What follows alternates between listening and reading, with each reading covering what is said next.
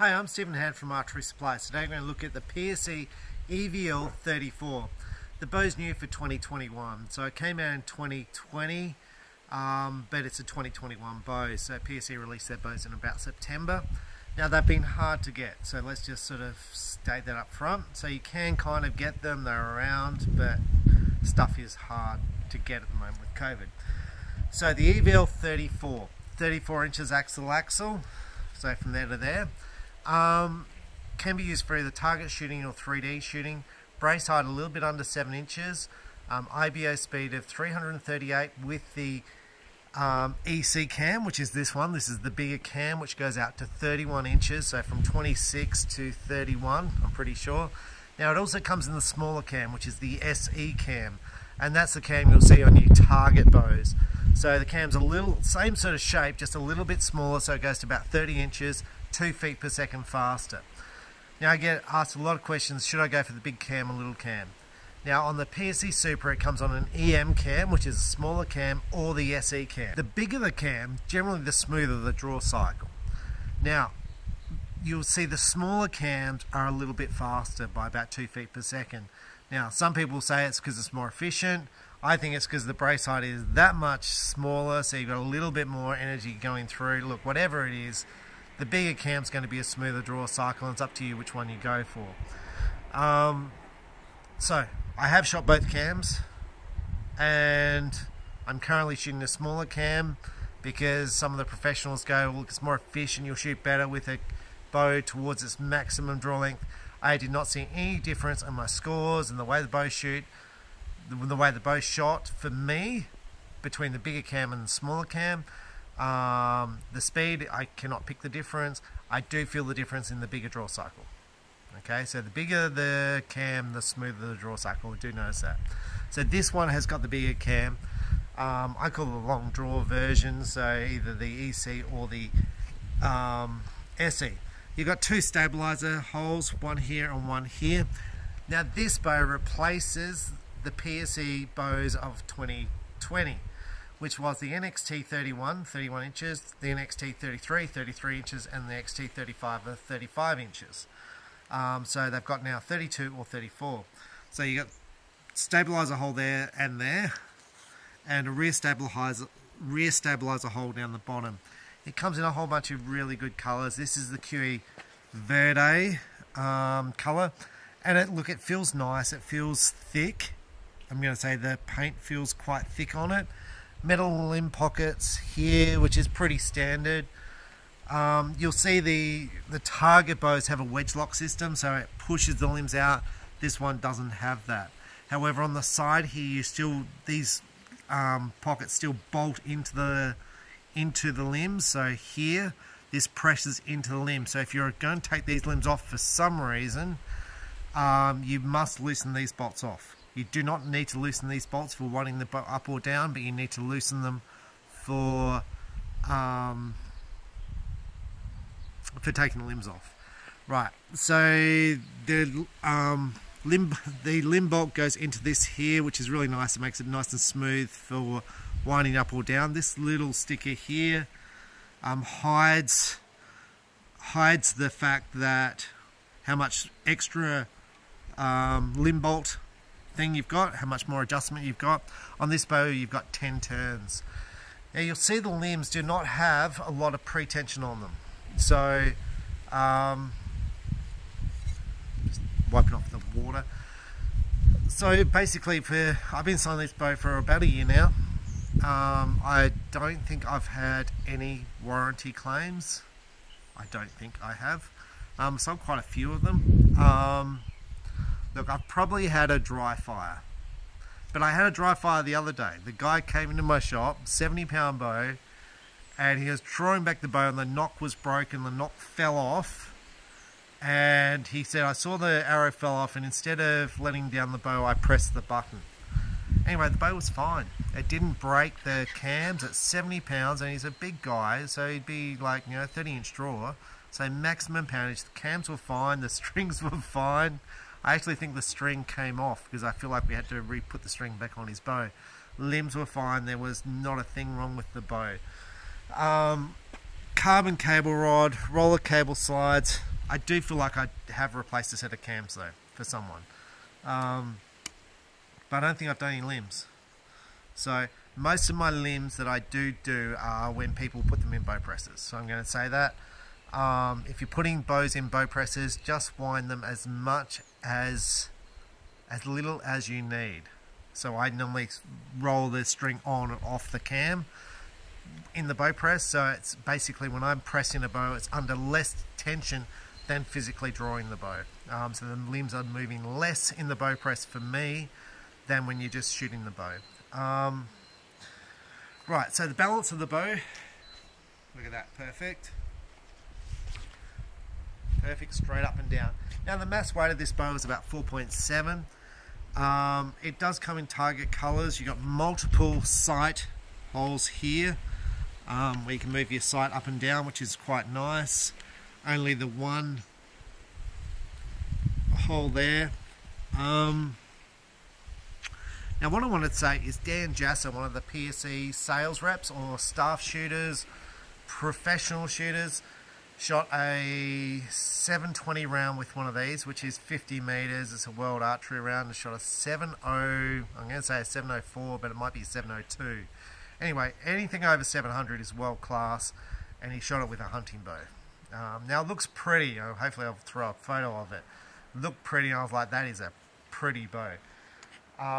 Okay, so what changed from the NXT 35 to the EVL 34? This is the 35, this is the 34. So they've changed some machining on the riser. Obviously the wedge lock system's now gone. They've changed the yoke system. So on the 2020 version, it was a floating yoke. On the 2021 version, you can actually twist up the yokes here. So it's a 3-piece string set. So that's better if you're going to replace your strings, because you've only got 3 strings to make. Now, with bows, when you're tuning, and if you're tuning, I feel like doing a video on an untuned bow versus a tuned bow on shooting, because people get so concerned about tuning. So I had a customer come in my shop and he was getting a left tear or a right tear. Anyway, when we shot the bow, we got exactly the opposite tear. So you generally move your cams to the direction of the tail of the tear. Now I'm going to say most PSE bows shoot back on from the factory. With a yoke system, you can actually twist up the cables on one side, and with this yoke system you can twist up the cables on one side to get the same effect of moving your cam. So that's the advantage of this cam system. The other advantage is it's cheaper to make, 3 strings versus 5. Now the disadvantage is you can, if you don't get both of these balanced, then you're obviously going to get that balance incorrect. So it's got advantages and disadvantages of a floating yoke system. A floating yoke system is always balanced. Right, you've got the ability to fit a 2-piece quiver, which is unfortunate because PSE don't have one. But you can fit the PSE sling in here. So a sling which goes over your shoulder, it clips in here, and then you can carry your bow over your shoulder, which is quite a nice sling. Alright, let's have a look at the draw cycle. So this is a 60-pound bow. One of the things which is really nice about PSE, I'm going to go through a few things, is this is adjustable draw length. So you just basically move this yoke forward or back to increase or decrease your draw length. They're adjustable in 1/2 inch increments. A being the longest letter, so this is moving it back that way. And L being the shortest, moving the draw stop. Basically the draw stop's going to hit here, so making that hit here quicker. So shortening your draw length. 1/2 inch, you don't need a bow press to do it. Now let off is adjusted up here. It goes from 90 to 80%. Now you can buy different modules for PSEs. You can buy low let off modules, fast modules. Fast modules increase the speed by about 5 feet per second. And low let off modules are a 6. So at the start, when I haven't even drawn it, it's solid. It's really solid at the start. So here it's a 60-pound bow. Now it's getting lighter. It's getting lighter very early in the piece. Lighter, lighter, lighter, valley. So when you get back here, it's dead. Like it's just cannot move it. So I'm going to take the shot.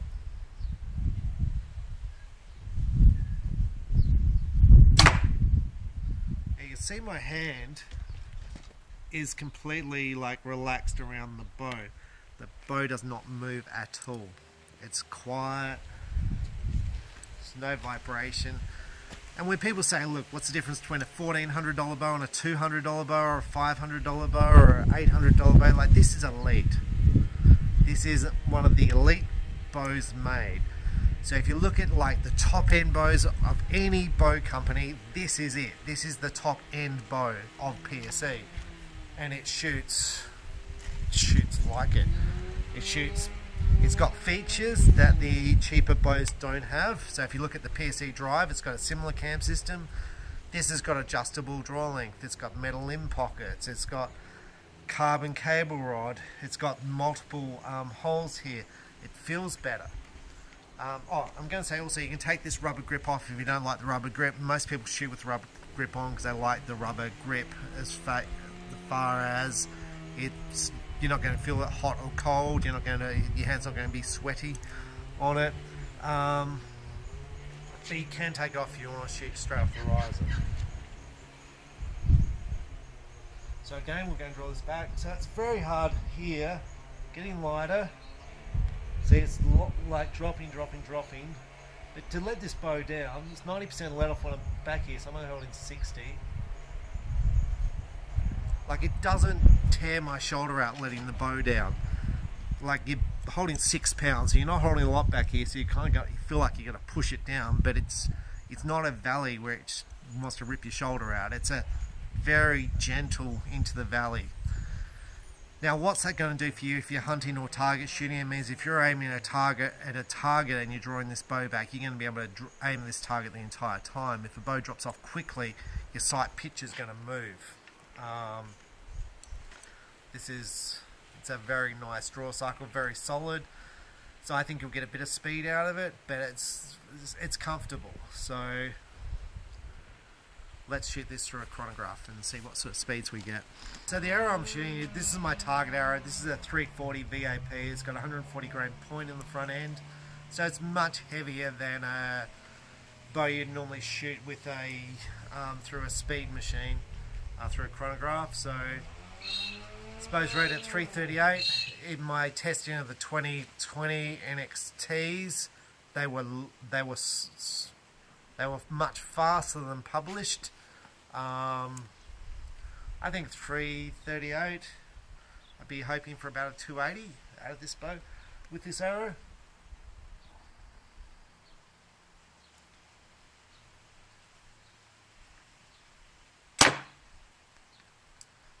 .264. Now the arrow I normally shoot,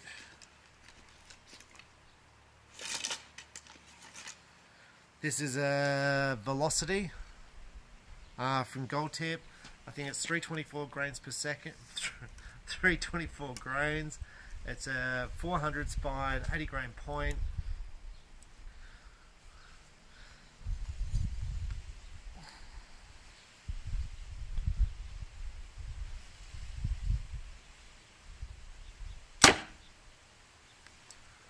.289.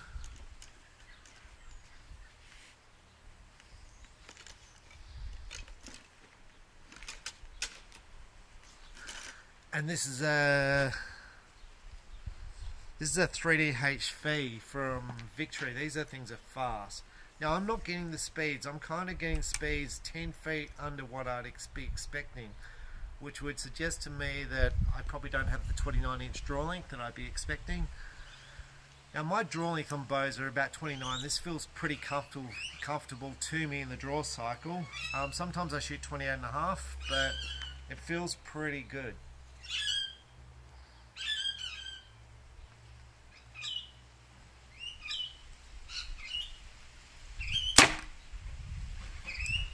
310. Now 310's pushing, so that's a 310's pretty good.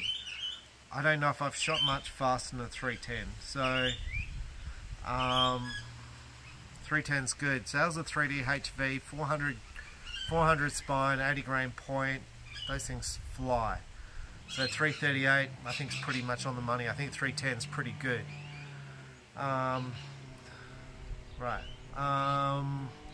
Okay, so things about this bow that I'd probably like to see changed and altered. Comes with a tag. This kind of tells you everything about the bow, the draw length, that it's adjustable from 26 to 31, factory set at 29, the brace height 6 3/4, axle's 34, 90% let off, string sizes. Look, and people say, why don't you take this off your bow? Well, it's because it's got all the information on it. Put the stuff on the bottom limb with the sticker. I'd really like that. I'd like a sticker on the bottom limb saying what letter is what draw length. Because like I'm doing this review and I'm like, what draw length am I on? It's on letter G. I can't work out what G is from that. So A's 31.5, B's 31, C, D is 29, D, E, I don't know. See, and then my problem is, like, if you're working in a shop, it's like, well, G is what draw length is it?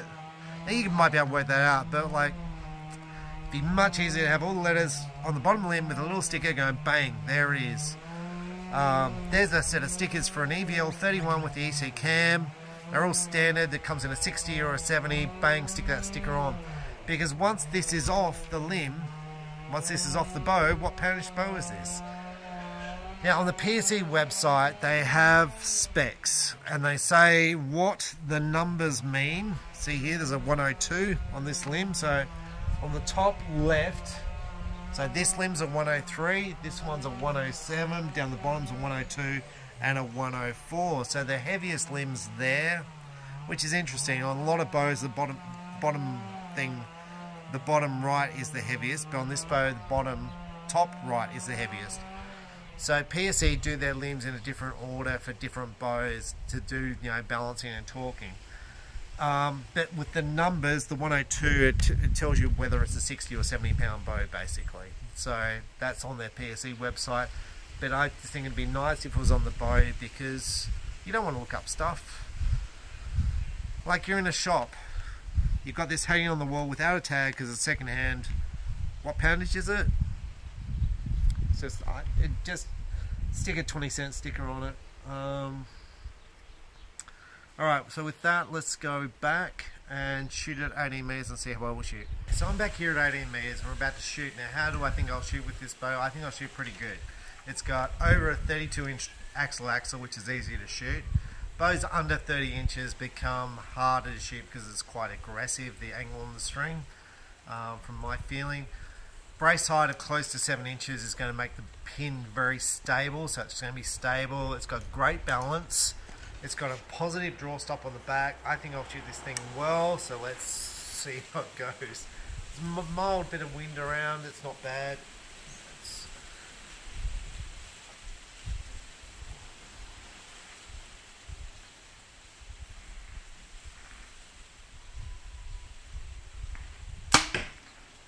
I'm going to say the pin stays on the 10. Doesn't move out of it. There was all birds on my lawn just before taking that shot. They flew off at the shot. So it's quiet, the bow, there's no vibration. So I don't know if it was the noise of the arrow hitting the target or the noise of the bow, but the birds flew off.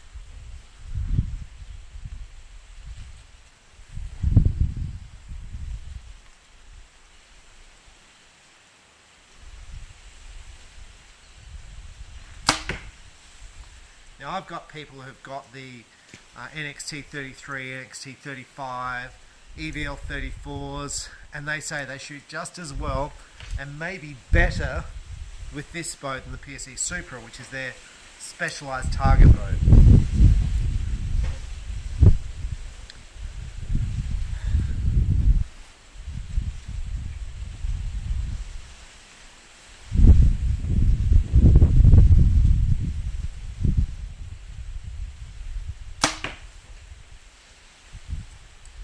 That one felt a bit, didn't feel as good. So why are they going to shoot better with, and why did that shot not feel as good? There's a reason why the shot didn't feel as good, but why do people shoot better with their hunting bow than their target bow? One, this bow's got less vibration when you shoot the bow, so it doesn't jump forward in your hand like a Supra. Now the jumping forward in your hand doesn't affect the way the bow shoots, it's just a feel. This bow's got higher let off, although some of them shoot with low let off.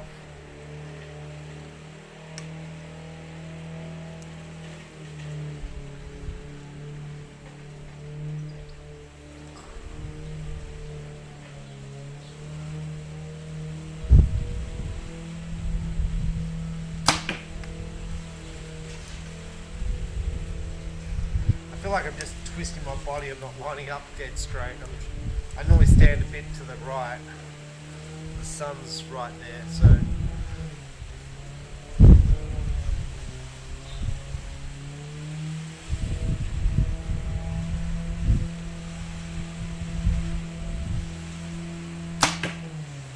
And there is a bit of wind around. It's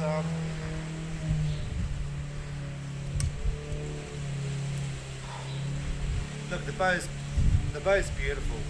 As far as all top of the bow range bows feel good. The top of the line Elites feel good. The top of the line Bowtechs feel good. I haven't shot the top of the line Bears yet.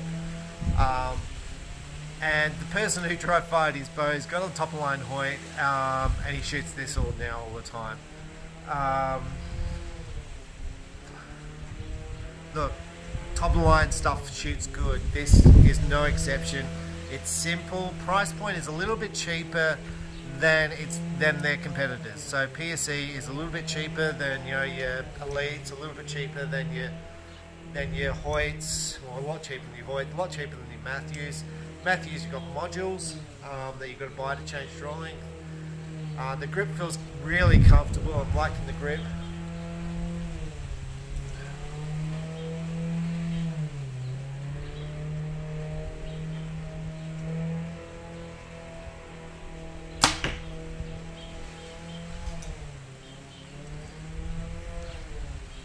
It's not to say you might shoot better without the grip on it, but I know like one of the top shooters in the state here has got one of these, and he shot a perfect indoor score with it, and he shoots it with the grip on because he just said he finds it really comfortable.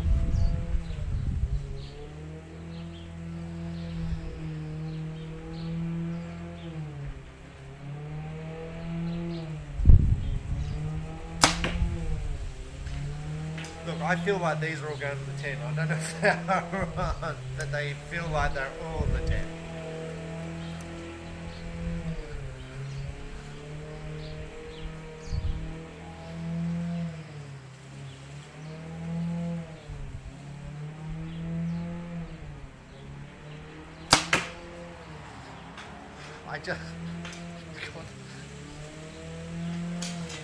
I want to shoot more arrows, and I have no more arrows to shoot. I want to keep shooting this bow. I'm like, I love this bow.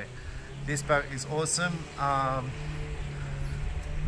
just reflecting on the fact that Dan Jasser shot a 702 or 704 at a shoot with this bow with pretty blue and white limbs. I'm like, in one of my videos I said I should have signature bows. I would buy a signature bow, a signature Dan bow, because this thing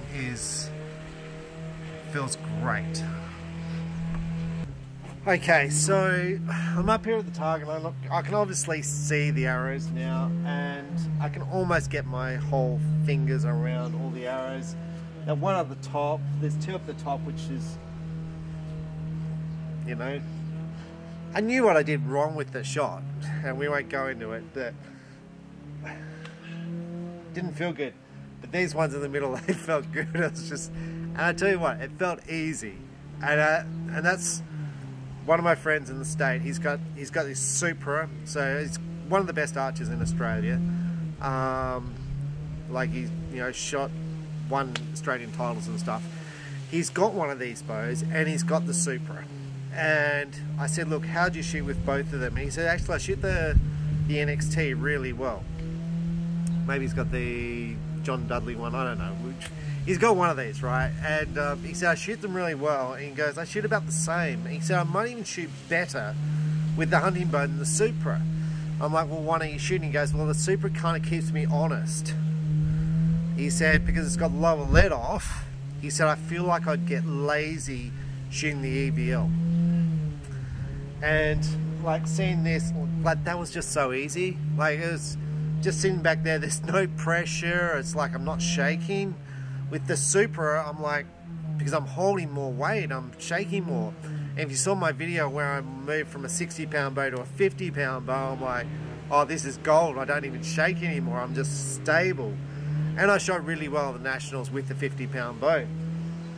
Now, that is really, like, I've got a whisker biscuit, I've got a 5-pin sight, I've got, the bow's not tuned, it's a D-loop, there's no peep sight on the bow. Look, you rock up to pretty much any club in Australia, and you can shoot groups like that, you're probably going to be top of the club. And I'm not bragging, but that's really good shooting. And I suppose my point on that is people get caught up in everything. They get caught up in the tuning, they get caught up in the release aids, stabilizers, what peep do I put on, what RS do I put on, oh, what should I, how long should my stabilizer be, how much weight should I put on? Look, everything is minor. And when I say minor, it's minor. And what you're trying to do is buy a couple of points when you do stuff. It gets back to you being able to shoot. And what I'm going to say about the EVL 34, it's so easy to shoot. So easy to shoot. And it's fast. It's a fast bow. And what that means, and people are going to say, well, speed doesn't matter that much. And you're kind of right, but you're not kind of right also. Because by it being fast, it means I can shoot less poundage to get the same sort of energy out of the bow. And now for target archery, you're limited to 60 pound. Now, so for a bow to be faster, what it means is you can shoot a heavier arrow, which is going to have less wind drift in the thing. It's going to have more momentum to get to the target. Now, on a non-windy day, it probably won't matter if you're shooting 30 pound or 60 pound.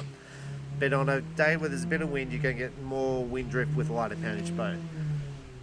That is so good. And I love the fact that you can fit different modules to the bow. So you can buy yourself an EVL 34 with high let off, because that's how it comes. And then you can fit the low let off modules to it to get more of that back tension that we were talking about before. So you can change the feel of the bow. Now, I suppose what I'm going to do is I'm going to go on Matthews. Matthews have modules that you buy, and you fit them to the bow to change draw length and let off and even poundage, which is like good. But my problem is, well, even with this, you've got to buy them. I don't know if I'm 28.5 or 30, so I'm going to have to spend $80, $90 to fit a module of this to see if I prefer 29 or if I prefer 28.5.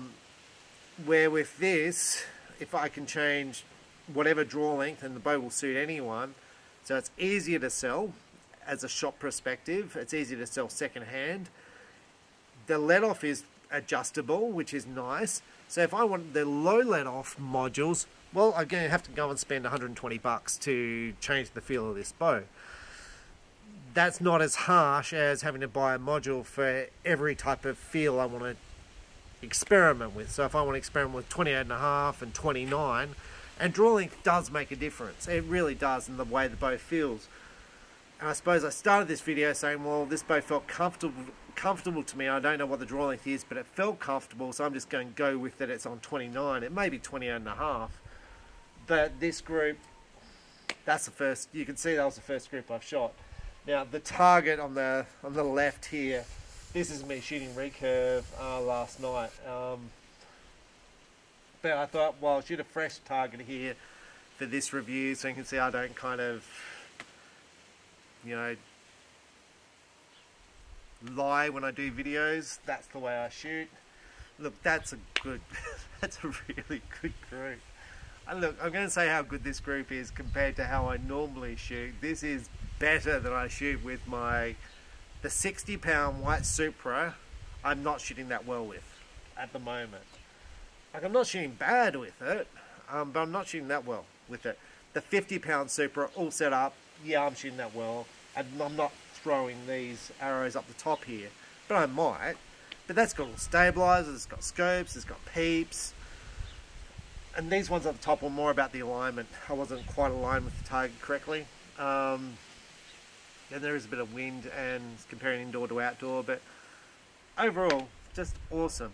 So when you think about buying a bow, like, this is top end. So you don't need top end, but if you've got the money and you're into archery and you're like, I want the coolest bow, I tell you what, you buy the 34 or the 32, and in 10 years time, that is still a cool bow. I've got the PSE, the EVL, the Evolution. I think I brought 10 years ago. It's still a good bow. I don't shoot it now because new bows have progressed, and like, I pulled it out and I shot it a few months ago, but bows have progressed and there's nothing wrong with that bow, but it's still a cool bow. It's still nice machining. It still feels nice to shoot. It's just the new ones are better. But there's a Robin Hood that I did there. So, and my friend in England will say that's not a Robin Hood because you go straight down the back end. Look, as far as I'm concerned, that's a Robin Hood. Like, cool. Yeah. So I'm Stephen Hand from Archery Supplies. That's the PSE EVL 34. It's just awesome. I need more of them because they're really good in my shop, so I better go and order some more. I think I might order some Target ones too because it's good. Really, really good. Nicely, and I'm going to say it's nicely balanced. You don't need to add as much weight to your stabilizers. The Supra is back balanced, so you add weight to the front stabilizers to balance it up, and you do that for target specific. But that's just awesome. Really awesome. Thanks for watching. Bye.